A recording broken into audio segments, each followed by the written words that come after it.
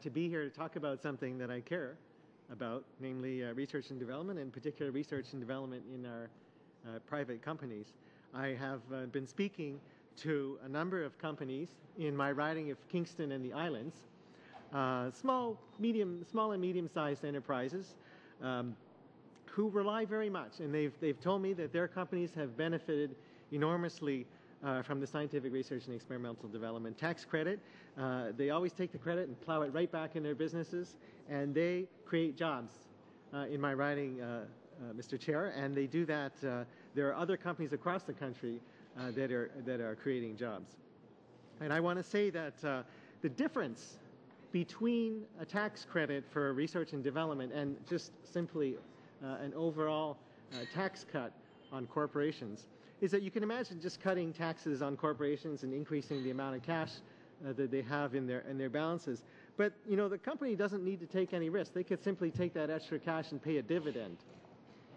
Whereas a tax credit that incentivizes the taking of risk by investing in research and development encourages companies to take risks to do the research and development that can make Canadian workers more productive and have a leg up on the competition from other parts of the world over the coming decades. And I think, first of all, I want to start out with that overall idea for why it's important to have these tax cuts. The two amendments, first of all, I want to say that we certainly agree with the NDP amendments. They're very similar to the amendments that we have proposed.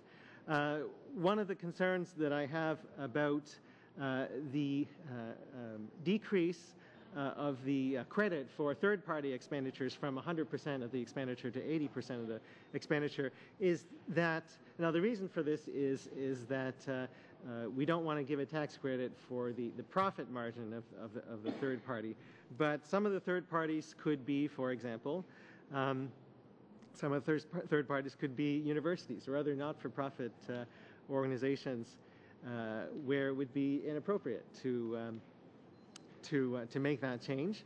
And I believe that we're going to be discussing that a little bit more later in the evening.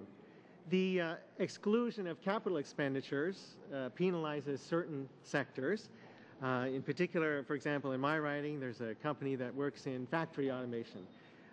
And that's, you can just imagine that there's a lot of capital expenditure involved in that. It's not the same as, for example, there's another company in my riding that takes advantage of the SR&ED tax credit. It's a software company. They do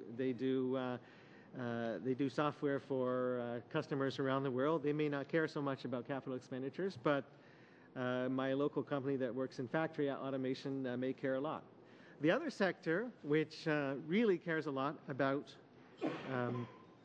capital expenditures and would be hurt by the exclusions of capital expenditures from the eligibility for the scientific research and experimental development tax credit, is the oil and gas technology companies.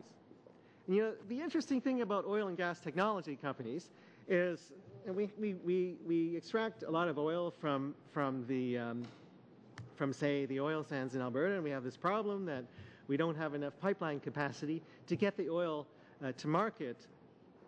However, we are also world leaders not only in the amount of oil and gas we have in the ground, but oil and gas technology. A minute. I can see that on my timer. Oh, good. And to export that technology, you don't need pipelines, in fact.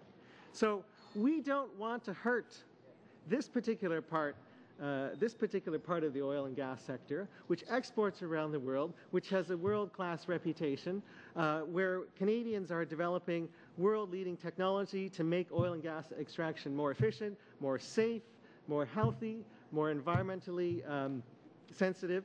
And I think it would be a real shame, Mr. Chair, if here in Canada we excluded capital expenditures and hurt this very important sector of the economy, which, as everybody in this committee knows, is creating jobs all across the country. Those big tires that are on the trucks that carry bitumen with sand, you know, they're made in Nova Scotia. So, you know, we know that the jobs come from all over the place. And I think it's very important that we do not exclude capital expenditures from eligibility for the SR&ED tax credit. Okay, thank you very much for your intervention. We'll go to Mr.